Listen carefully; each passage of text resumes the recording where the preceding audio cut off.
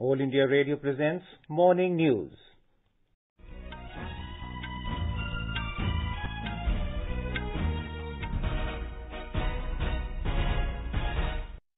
Good morning. I am Naresh Mago and with me is Sarabjit Kaur. The headlines. Prime Minister Narendra Modi says India's space sector can replicate the success of IT industry. Prime Minister to lay foundation stones for several development projects in Kutch region of Gujarat today. Centre issues guidelines for mass COVID-19 vaccination drive, first phase to include 30 crore people. Institutions of higher education to open in Uttarakhand from today, and Railways begins mega recruitment drive to fill 1.4 lakh vacancies. As the nation fights the COVID-19 pandemic, we begin with a message of precaution to stay safe and protected by following these 3 simple steps. Wear a face mask, maintain 2 gaz ki duri for social distancing, and focus on hand and face hygiene. Now the news in detail. Prime Minister Narendra Modi has said that the decision to open up India's space sector has heralded a new age of public-private partnership. Mr. Modi expressed the confidence that the Indian talent will achieve worldwide fame in the space sector the same way it did in the IT sector. The Prime Minister was interacting with key industries, startups and academia from the space sector via video conferencing to encourage their participation in space activities yesterday. Mr. Modi said professionalism and transparency in policies as well as decision-making process of the government will prove beneficial for the companies joining the field. The Prime Minister assured the participants of complete and wholehearted support of the government in their efforts. Mr. Modi said India is making remarkable strides in the space sector, which has witnessed path-breaking reforms this year. The Prime Minister spoke of the space sector's significance in communication and navigation and expressed the hope that the country will soon become the manufacturing hub of space assets. Taking note of the plans of companies to make rockets and satellites, Mr. Modi said, this marks a big change that will further strengthen India's foray into the space sector.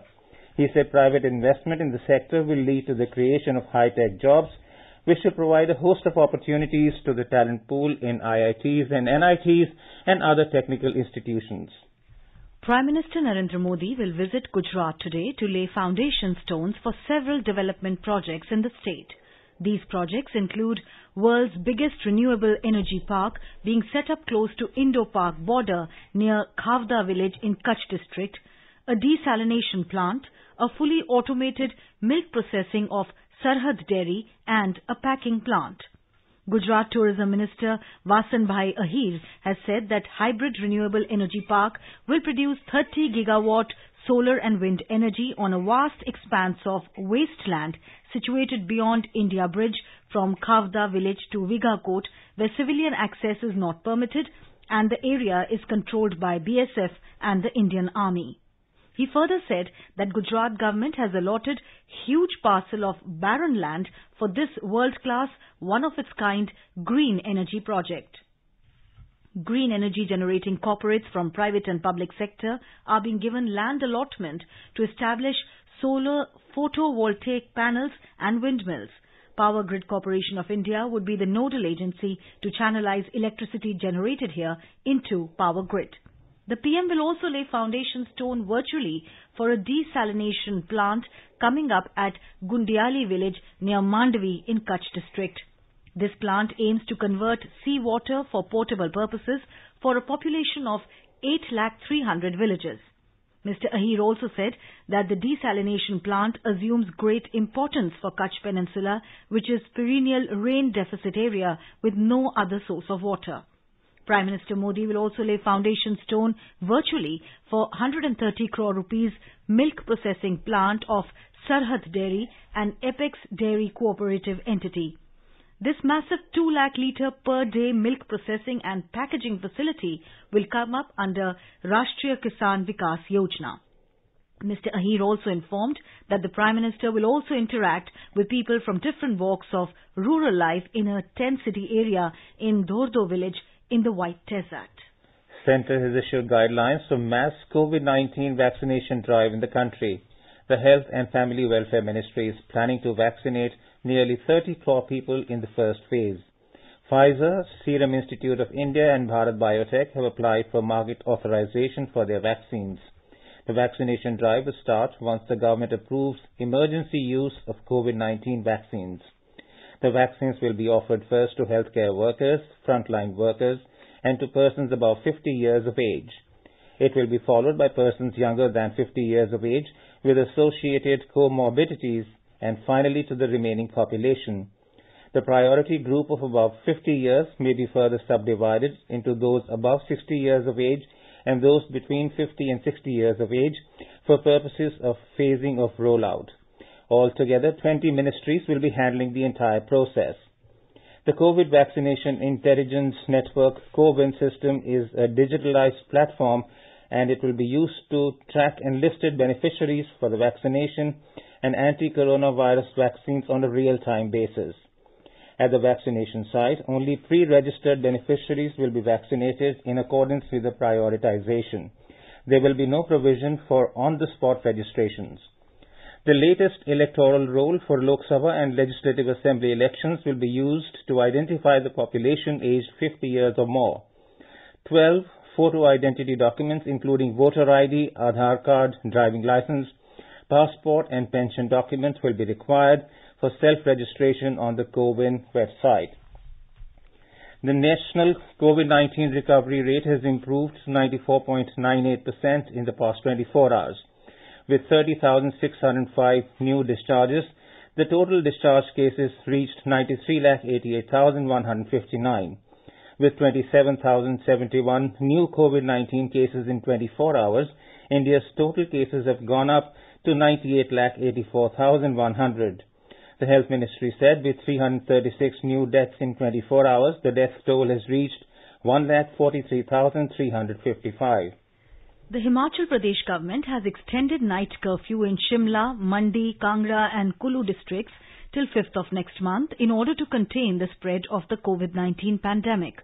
The decision to extend the curfew was taken at a cabinet meeting chaired by Chief Minister Jairam Thakur in Shimla yesterday. The curfew in these districts will be from 9 p.m. to 6 a.m. The existing night curfew was imposed in these districts on November 23rd and was supposed to end today. Meanwhile, the state registered 12 more COVID-19 fatalities yesterday, taking the death toll in the state to 813, while 676 patients recovered from the disease, taking the total number of recoveries to 41,954. The total infection count of the state stands at 49,761. A total of 1,376 fresh cases of COVID-19 were recorded in Delhi during the last 24 hours, taking the total number of affected people in the city to 6,08,830. The Delhi government has said that over 5,83,000 people have recovered from the infection so far. In the last 24 hours, 2,854 people have recovered and 60 deaths were reported in the national capital, taking the toll to 10,074. Presently, the total number of active cases in Delhi is 15,247. The higher education institutions will open in Uttarakhand from today. The state government has issued the Standard Operating Procedure SOP in this regard. According to Chief Secretary Om Prakash, the students coming from outside the state will have to get an RT-PCR COVID test done. Only those who test negative will be permitted to join the institution. Students will also have to submit a consent letter from their parents. The SOP further states that nodal officers authorized by the respective institution and district authorities will ensure smooth functioning of the entire procedure. Both students and staff will have to compulsorily put on masks and maintain 6 feet distance in the classroom. The respective institution will see if required classes could be run in additional shifts to accommodate the students as per the SOP. The government has emphasized that preference should be given on conducting online mode of education. The institutes have been asked to ensure that students are provided with e-resources for studying. The colleges will continue to run online mode of classes as well. In Bihar, the number of active cases of COVID-19 is continuously declining. Currently, 4,975 patients are undergoing treatment at various hospitals. In all, 635 patients have recovered in the last 24 hours, while 425 new cases were reported. 237,372 patients have so far recovered from the infection in the state. Meanwhile, the COVID-19 recovery rate in Bihar has improved to 97.41%. This is 2.43% more than the national average. Madhya Pradesh registers decline in active COVID-19 cases. More than 208,400 patients have recovered from the infection in the state so far. More from our Bhopal correspondent. Madhya Pradesh registers decline in active COVID-19 cases. As per Health Bulletin of the State Department, 1,084 patients recovered yesterday. 26,831 tests have been carried out yesterday, out of which 1,058 new positive cases were reported. Maximum COVID positive case 402 registered at Indore, followed by 203 at Bhopal. So far, more than 208,400 patients have recovered from COVID. Pooja P. Vardhan, AIR News, Bhopal. In Odisha, the number of patients who have recovered from COVID-19 has increased to 3,19,458. On the other hand, a total of 3,24,089 persons have been infected so far. The active caseload of the state has come down to 2,767. Our Odisha correspondent has filed this report. The state is having an addition of less than about 300 to 400 new cases on a daily basis for the last few days. An equal or more number of recovery has successfully checkmated the virus. With the infection on the wane, various religious places of worship are thinking of reopening for the public, for which the concerned district administrations are empowered to take a call on. The world-famous Sri Jagannath Temple in Puri is scheduled to be open for the public darshan with COVID-related riders from the 23rd of this month, consequent upon the decision taken by the temple administration, along with the Chhatisha Nijog, the top body of servitors. Girish Chandra Das, AIR News, Bhubaneswar. Talking to All India Radio, Dr. Madhur Yadav of Lady Hardinge Medical College, Delhi, has urged people to follow all precautionary measures to keep themselves safe from coronavirus.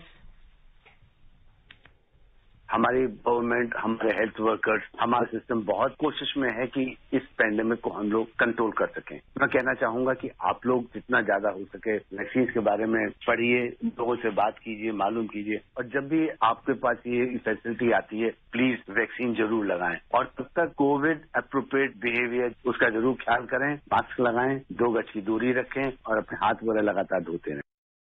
India has crossed a landmark milestone in its e-health journey.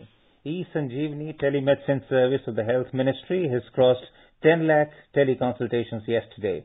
Telemedicine entails delivery of health services from a distance using the internet, and it not only extends the reach of health services but also improves the quality of health services besides saving time and money.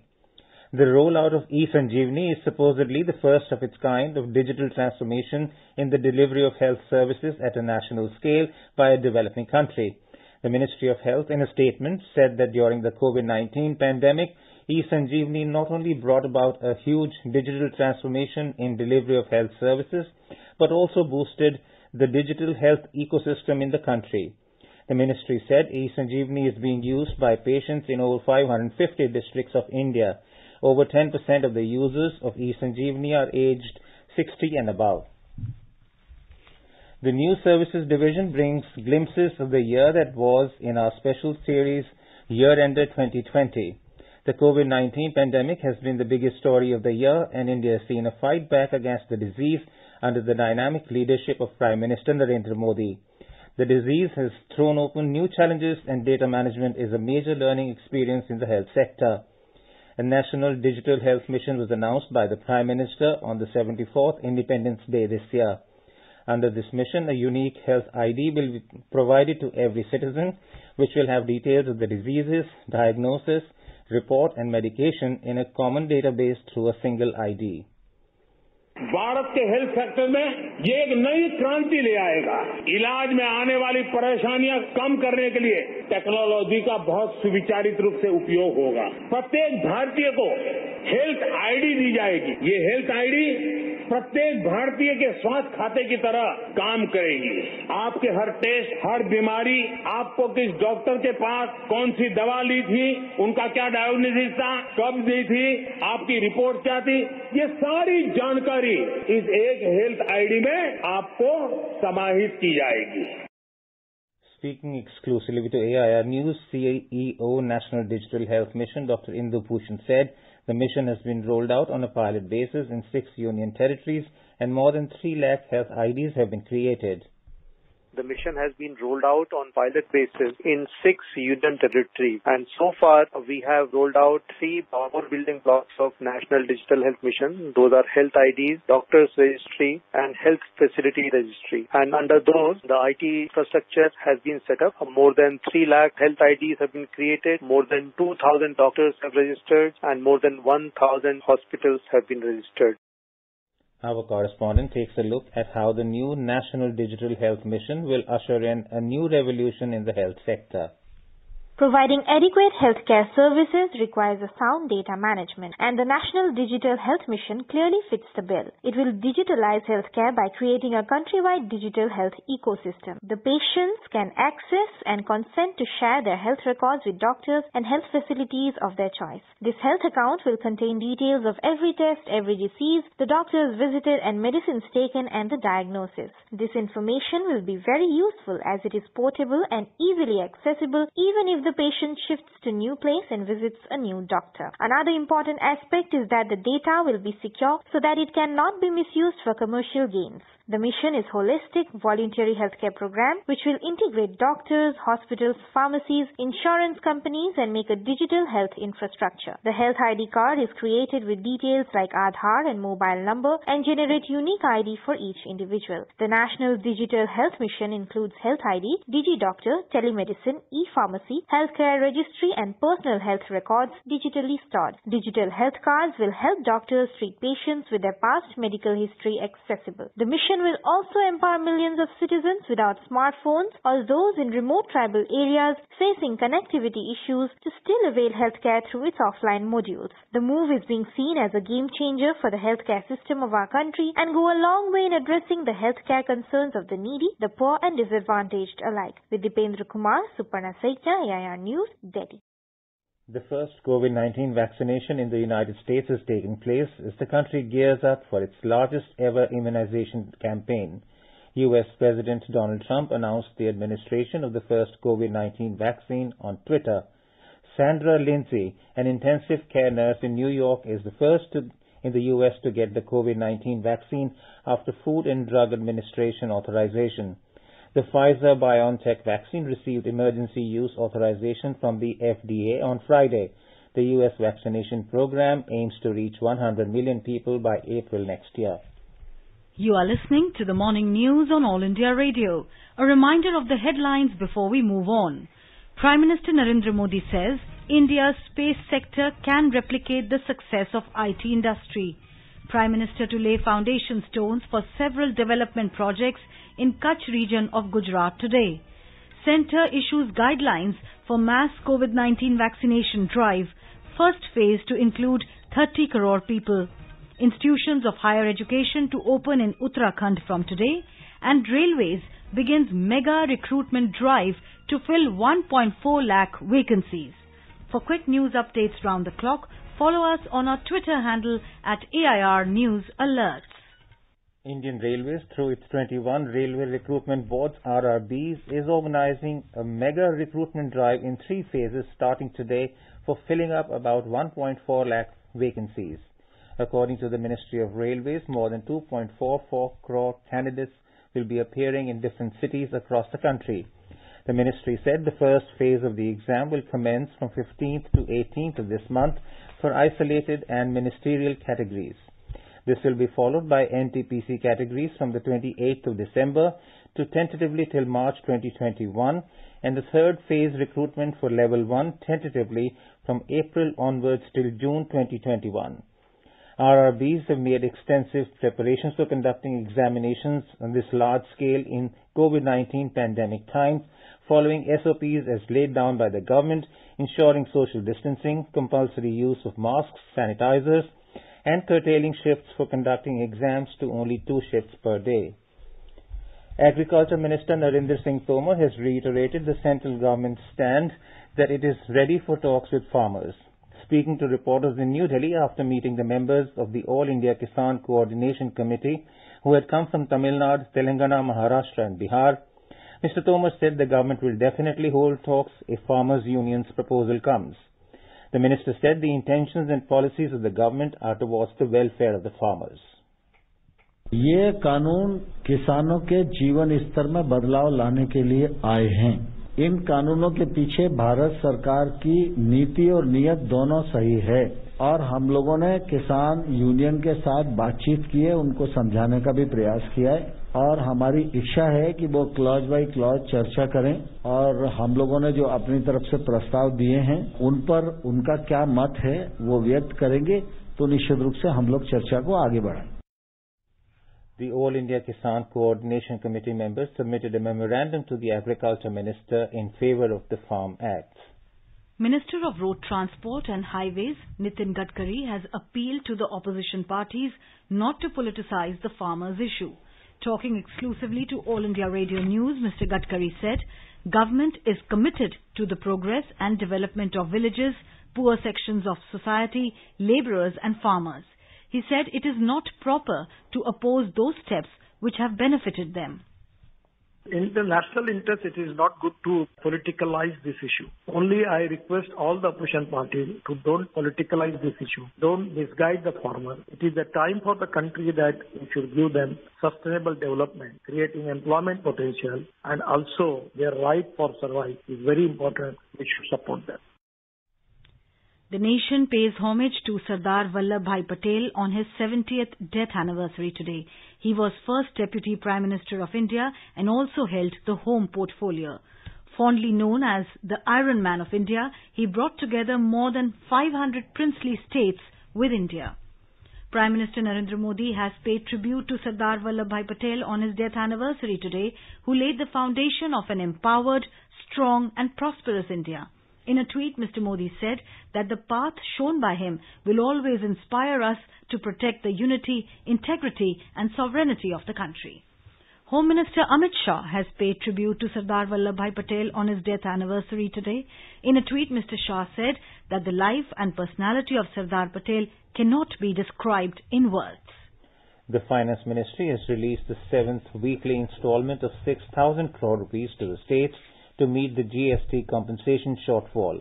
Out of this, an amount of 5,516 crores and 60 lakh rupees has been released to 23 states, and an amount of 483 crore and 40 lakh rupees has been released to the 3 union territories with legislative assemblies, Delhi, Jammu and Kashmir and Puducherry, which are members of the GST Council. Maharashtra ATS has arrested a gang of 8 persons in Mumbai who were supplying fake identity cards to Bangladeshi immigrants. According to an official statement, ATS received a tip-off and raided the premises of a Bangladeshi immigrant in Mumbai and seized documents and equipment used for making fake passports. Besides fake documents like Indian passports, Aadhaar, PAN card, forged rubber stamps and checkbooks, ATS also seized a huge amount of Bangladeshi currency, mobile phones, Bangladeshi SIM cards, Indian SIM cards and ATM cards. A virtual summit will be held between Prime Minister Narendra Modi and his Bangladeshi counterpart Sheikh Hasina on 17th of this month. External Affairs Ministry said that during the summit, the two leaders will hold comprehensive discussions on the entire spectrum of the bilateral relationship, including further strengthening cooperation in the post-COVID era. It said India and Bangladesh have continued to maintain regular exchanges at the highest level. Prime Minister of Bangladesh, Sheikh Hasina, paid an official visit to India in October last year. Prime Minister Narendra Modi delivered a video message on the historic occasion of Mujib Borsho in March 2020. Both leaders have also remained in regular touch during the COVID pandemic.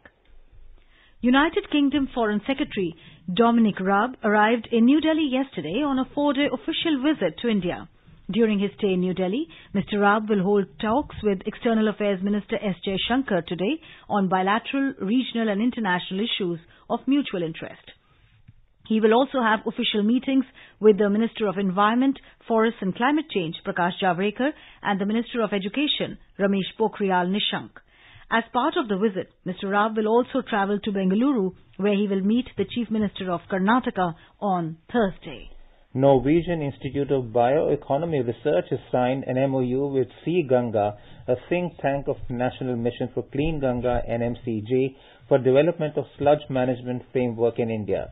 On this occasion, Norwegian diplomat in India, Karina S. Bjorsen, said Norway intends to deepen relationship with India, especially in the prevention of climate change and in conservation of environment.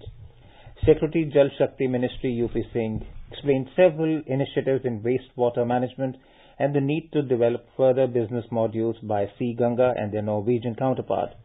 Director General of NMCG Rajiv Ranjan Mishra said, "We are working with the farmers to educate them about water use efficiency."